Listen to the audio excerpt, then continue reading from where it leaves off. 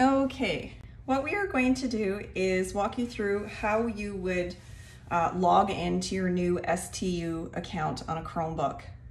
So first of all, if you do not see your new STU account on your Chromebook, if you don't have a little circle that already has it, what you'll need to do is click down here in the bottom left and add person. Then you will click next. And then type in your new STU account. Then enter your password.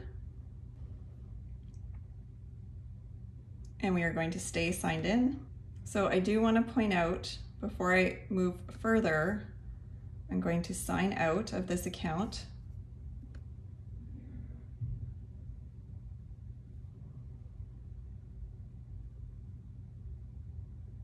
And now you will see your new STU Chrome profile. So you will need to add it exactly this way. Do not add in another Chrome profile by first logging into a personal account or your old OCSB student account. So here we are right here. So you should see your circle.